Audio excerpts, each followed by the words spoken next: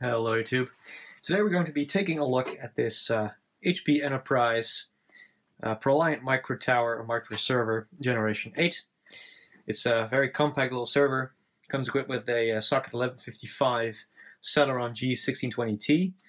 That processor will be upgraded somewhere in the near future. I might get the CPU tomorrow, but maybe next Tuesday as of filming this.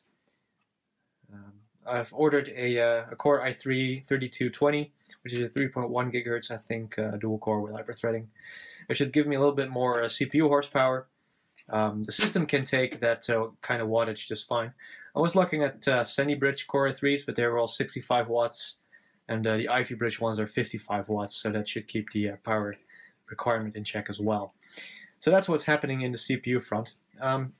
In terms of talking about front, let's just take a little tour around the system before we get into more details on this. On the front, we have two USB 2.0 ports that we can use for bootable devices or external storage, of course. And we have the optical drive slot here, which uses some kind of proprietary system, I think. I've been inside here, and it only has a floppy power connector to power. You can connect a separate SATA cable to run up there. That'll work just fine, but that's a little something to keep in mind. Probably won't be using optical in this anyway. And the opticals that I have that are even SATA is like a slot loading one that I took from a MacBook scam that occurred about 2-3 years ago. Anyways, I digress. Here in the front we also have the power button, indicator lights for network and storage. Here of course we have a door. It's full metal, it swings open and you get 4 bays here. They're not hot swap bays, they're just conveniently mounted, so you only have to take out 4 screws, put in a 3.5-inch drive and to slide in there. That works just fine. I've got a SSD in here, 30 gig Kingston. It's acting as a host cache right now. This system has limited RAM. And this is a 1 terabyte Toshiba drive that I took from my desktop. This server will be replacing the Mac Pro as a whole. I will not be using that anymore as a workstation. Since I've decided to apply a little bit of a workaround on my main system to run the Hackintosh partition anyway.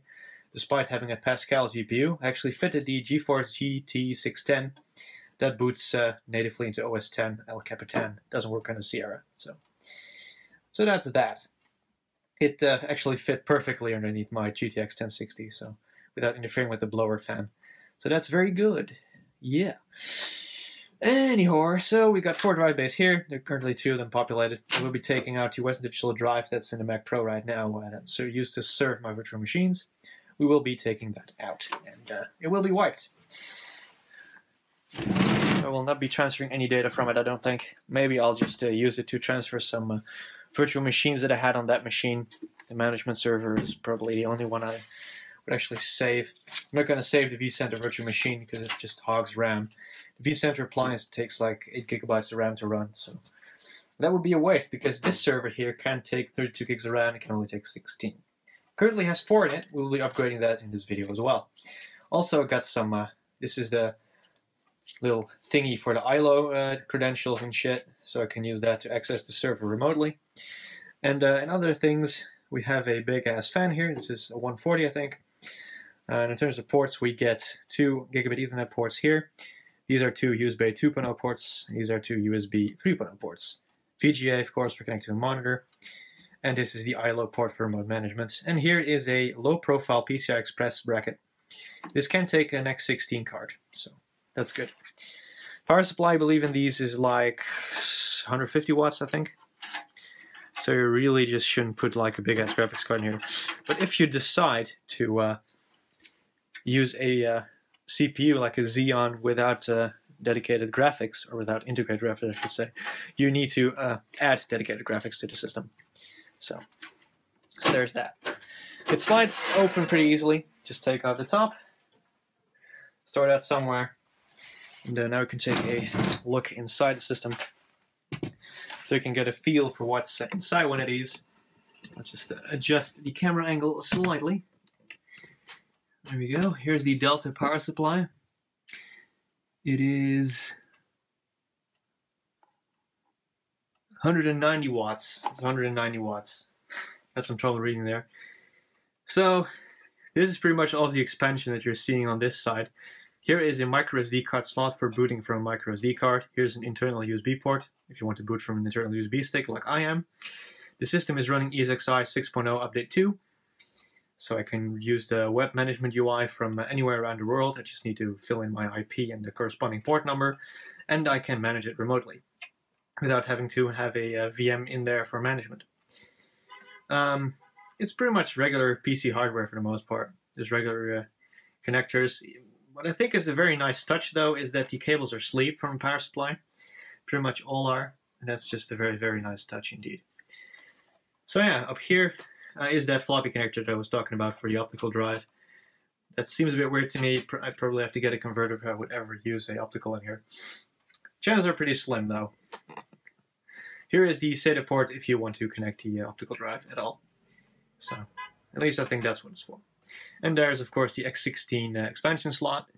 And it's actually keyed for X16, it seems. It's pretty good. So that's that. Let's flip it around. Because on this side, the CPU heatsink is located right here. And here are the RAM slots. We've got two of these. And this system will take unbuffered DIMMs of the ECC variety. That's a bit annoying, really, because this means that when you're buying RAM for the system, you need to buy unbuffered ECC DIMMs, not registered. Registered RAM is really cheap on eBay. You can get like 8 GB sticks for somewhere around like 20 bucks each. But for ECC unbuffered, you really can't find any good deals on eBay. You have to buy locally, at least in my case. Because I got two Kingston sticks, actually these right here.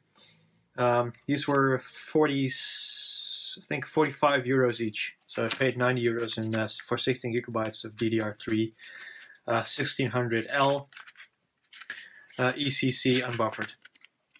It doesn't need L, but it has L installed right now, so it takes anything that's like PC3 12800E. So there is that. So just opening it up, so you can take out the original module. It flipped up conveniently. This is a 4 GB stick, PC3L 12800E. This is actually a single rank stick, but it takes dual rank no problem, in theory. This is Kingston Premier, as it was sold as. It's dual rank. This is actually, it's not PC3L, it's just regular PC3. That's just fine. 1.5 volt RAM is just fine. Due to an Intel chipset limitation, these things can only take 8 GB per DIMM. It can't address more than that. So yeah. In Skylake, they upped the limit per channel to 16 GB. That's one of the reasons that at least Apple claims why the new MacBook Pro can only use 16 GB RAM. Not sure about that. Don't really care too much. I'm not a customer for a MacBook Pro anyway. I have one, I know that, but I won't be upgrading from it. It will be going away as soon as I finish my Bachelor of Science, which will be somewhere around next July, I'm assuming right now. Could be earlier, could be later, who knows. Most likely earlier, though. So that's the RAM upgrade done. Next step is just to put the case back on. So if I could find one, yeah, there it is. Alright. It's very easy to work on this little system. It's very convenient.